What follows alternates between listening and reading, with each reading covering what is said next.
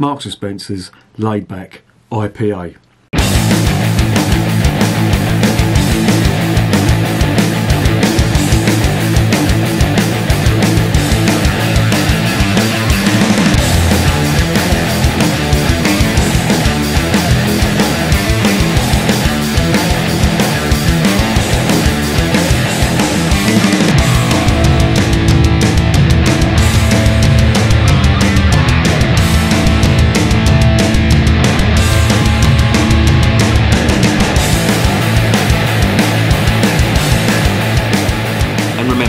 Life is too short to be drinking shitty beer.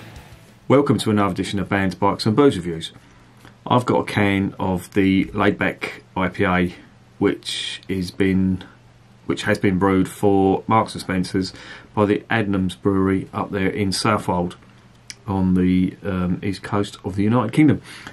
Adnam's are quite a good brewery actually. I reviewed the Southwold Bitter the other day. It was in doing a comparison with the Witchwood Goliath Bitter, and the Adnams was just streets ahead of it in terms of flavour and, well, everything basically. And they've brewed quite a few good beers, Adnams. The Ghost Ship is a pretty good one. The Broadside that they do is a really nice ruby ale which is available all year round, and I've had it on draft as well. Witherspoons do it. It's lovely, really like that. And they've done this one for Marks & Spencer's. Now you know that I've got a bit of a downer on supermarket beer, usually because it's brewed by Marston's and usually because it's shit. I've just tried the Saison that was brewed by the Arbor Brewery in Bristol for Marks & Spencer's, and that was really nice. So, and Marks & Spencer's do know their beer. They do the McKellar stuff and the Beavertown stuff and the Kona stuff, and they also stock Meantime, which is fucking shit. That brewery should give up. They're fucking useless. Anyway, rant over. Let's try this stuff. What is it? It is a pale ale, or sorry, an India pale ale that is brewed by Adnams. As I say, it's 4%. It boasts American hops, full of citrus and hoppy notes according to them, and it says to drink cold but not too cold because you'll miss all the flavours. Doesn't say whether it's an East Coast or a West Coast, but let's get it open and let's see what is going on. It is a 330ml can, and as I say, it is 4%. What are we getting on the nose out of the can? Oh yeah, getting a little bit of grapefruit, citrus on that. Smells like a West Coast, so I'm assuming this is going to be quite clear and be quite hoppy. Let's get it into the glass and see what's going on. Yeah, that looks like a West Coast. It's, well, imitating the West Coast style anyway. It's see-through, it's amber, it's got a 2-finger head on it. There's light carbonation in that, not a great deal. What's on the nose and the glass? Yeah, more of the same. Citrus, resin, a little bit of pine. Smells okay. They're not massive aromas, so I'm not expecting massive flavours, but let's try it anyway.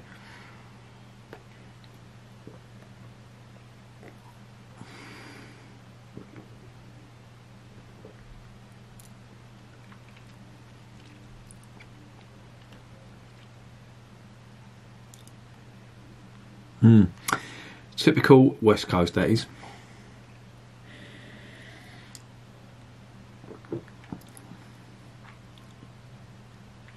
Not much malt. Very crisp. Dry.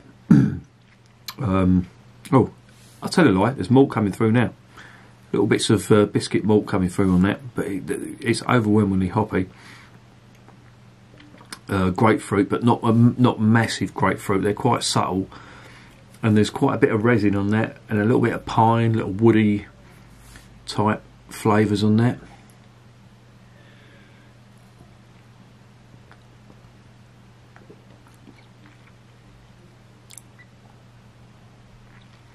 It's okay, but it doesn't stand out as being amazing.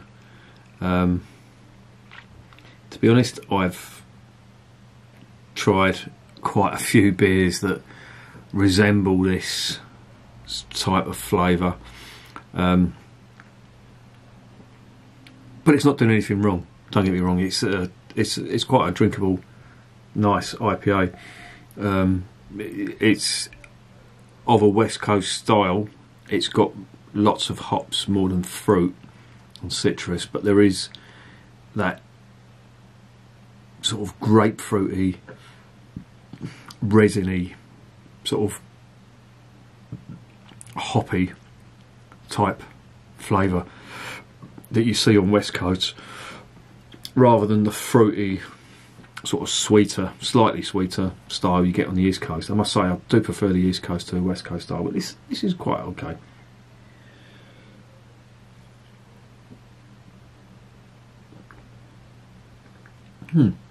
That's not bad.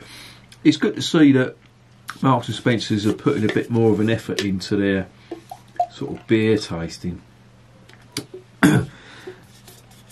But as I always say, it's always with these supermarket beers, it's always a fine. I mean, I suppose any craft brewer really, it's always a fine line what ingredients you can put in, cost, and what you can get back. I do understand that, but a lot of brewers do that, and they do it well. Well, one that springs to mind is Cloudwater. Now, Cloudwater put fantastic ingredients in their beers, and they are exceptional beers, but they are really expensive. I've just bought 3 of their beers to review. 3 beers, and it came to £22. Right? There was an Imperial Stout, which I'm hoping I can compare with the Luscious from the Alchemist Brewery. There was an IPA that I've tried before in a real ale pub, which it blew my socks off. It was so good. And there's another one as well, but that came at £22, including postage. So that is, I'd like to think, reassuringly expensive. But of course, Cloudwater are at the top of their game. I'd say they're probably one of the best craft brewers in Britain at the moment. They're exceptional. Marks and Spencer's, obviously, that they're brewed under their own brand, is not going to be anywhere near that league. But they are charging quite a bit for their own brand beers compared to Lidl's. But you get what you pay for. Lidl's stuff, brewed by Marston's, is fucking shit. It is. It's fucking crap. I mean, they do an orange. I'm going to go on a little bit of a rant here, but they do an orange one, and it's basically just any old cheap shit, shipyard, whatever, with a squeeze of, concentrated orange juice in it, and they're calling it some type of fruity IPA. It's like, fucking bullshit us. And people are buying this thinking, oh yeah, this is, I'm drinking an IPA. You're not. You're drinking a fucking abomination. But I digress. But it's only £1.09. So if you're happy drinking that, then fair, or £1.25. If you're happy drinking that, then fine. But I'm not trying to be. Well, I suppose I am. People might think I'm a beer snob, but I refuse to. And I always say it. At the end of the videos, life really is too short to be drinking shitty beer. But getting back on subject, supermarket beer really is hit and miss, and Marks and Spencer seem to be doing reasonably well.